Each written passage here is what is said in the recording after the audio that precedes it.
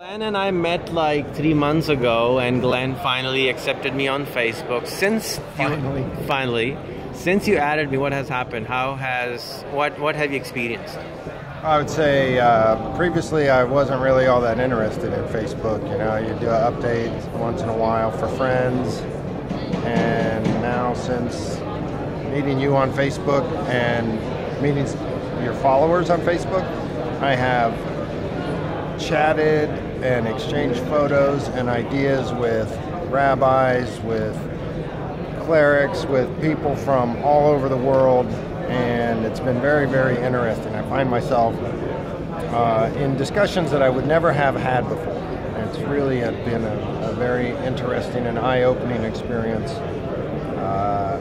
The only downside is I spend a lot more time on Facebook now than I did before, but it's been much more rewarding. I am actually excited about using Facebook now. Before it was more very close group of friends and we just exchanged some ideas. Now it's exchanging ideas with everybody pretty much around the world. It's a lot of fun, and I'm very happy to have met these people. There's some extraordinary people that you can communicate with ideas, and it's amazing what some people will post. The videos, the photos are all very extraordinary. When you met me, you asked about Taliban's and Kashmir and the armies, and normally you don't have opportunities to ask those questions to normal Americans. That's why you asked me, because I'm a brown guy. Oh, right, I'm from Pakistan, right? And you don't meet many people who are willing to talk about it. Sure. Since then, I mean, that's the reason you actually, we had a long talk and then you opened up. And how has it impacted? Did it help in any way? Those conversations, did it help you understand better? Oh, no doubt. Just looking at the posts from a lot of your followers in Pakistan,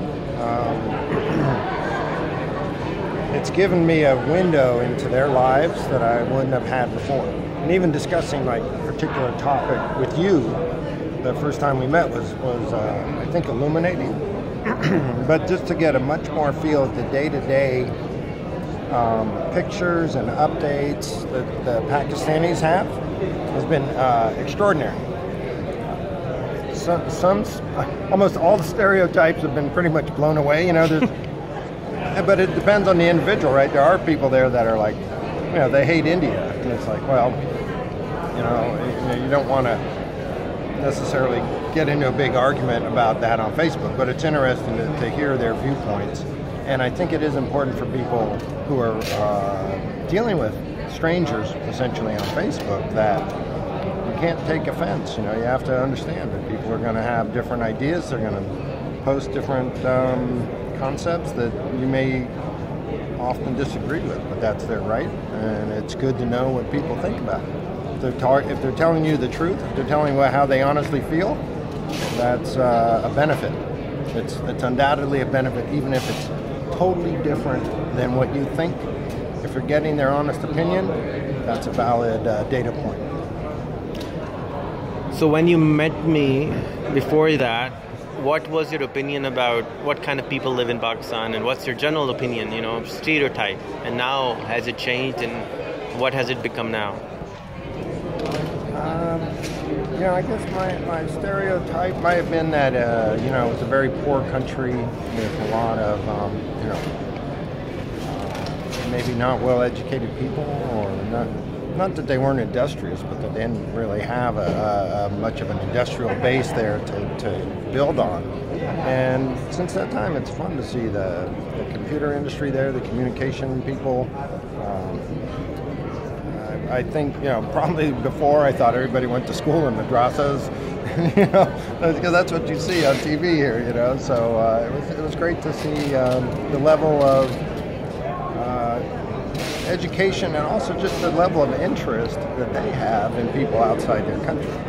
The ability to communicate with them, exchange ideas with them, and actually see response and an acceptance of some of the ideas that we put forth, or that I put forth, was very kind of surprising. I thought they would have been more closed-minded.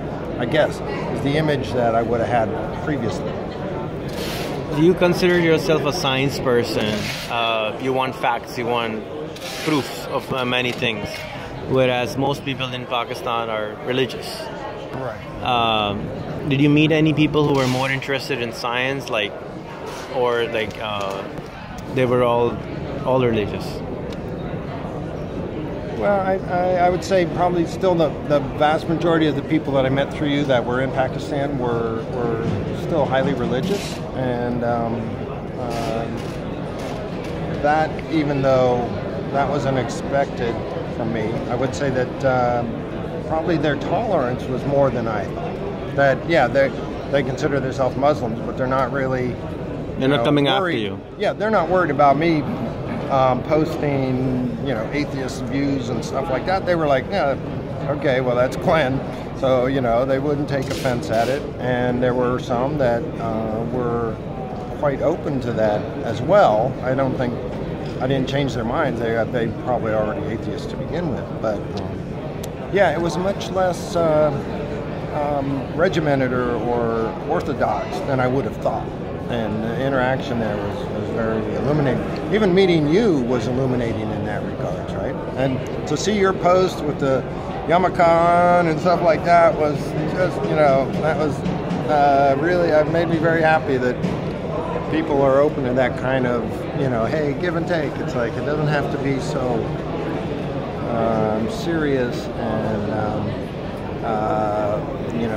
deadly and stuff like that, Hopefully that type of idea will spread.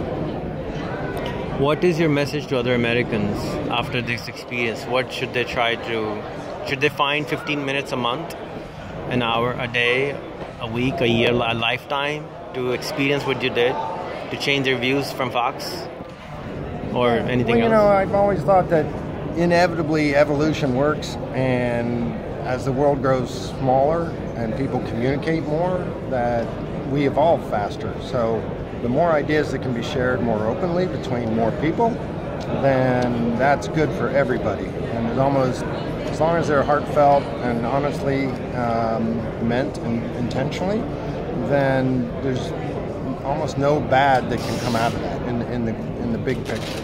Individual exchanges may be bad. Long term, it's definitely for the good. If I talk to other Americans, I'd say, yeah, you may end up getting offended.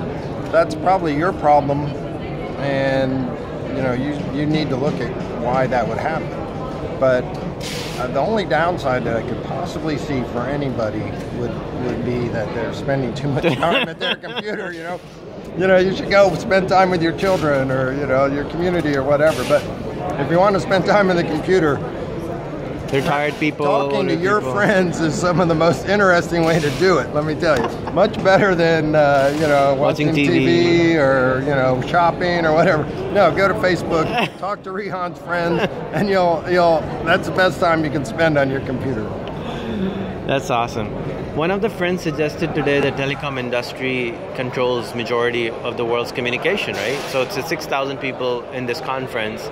Literally control majority, 99% of the world's communication. What can this community do to help terrorism and poverty?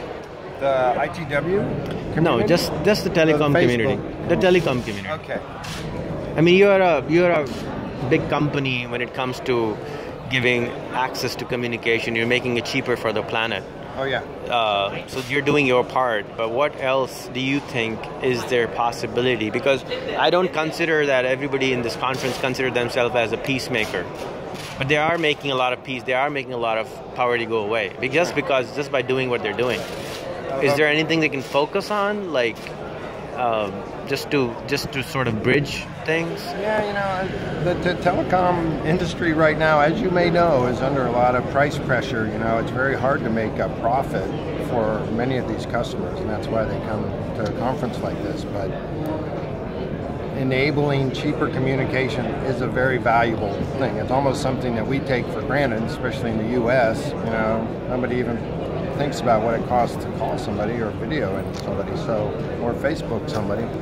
And that idea has to propagate. And I think the carriers are probably doing their part. The people that are not yet really doing their part are the people that probably have a harder job, and that's the local loop problem. You know, how do I get 10 megabits of bandwidth out to somebody on their cell phone, you know, in a cafe in Karachi? You know, that's the type of problem that we need to solve, and the cellular companies are doing that pretty well, but I think they're still not, you know, they're not pricing it so people can really use it well. Maybe it's Wi-Fi that's really the solution. You know, if all the little mom and pop cafes and restaurants and stuff put up Wi-Fi for their customers, that would be, I think, a great thing. Then you don't have to pay your cellular company or your ISP for that. You just log on to Wi-Fi and you can chat or talk or video conference. I had a video conference with my wife in Croatia today. 10 minutes, didn't cost a penny. So, you know, that really needs to be pushed out on a global basis in Africa and Afghanistan and Pakistan and India. And at that point, then you'll start to see some serious changes. And I think it's a big step, evolutionarily speaking. It will shrink the world a little bit, and probably a lot. Hopefully a lot. Thank you, Glenn. Thank you for your wisdom. Very nice.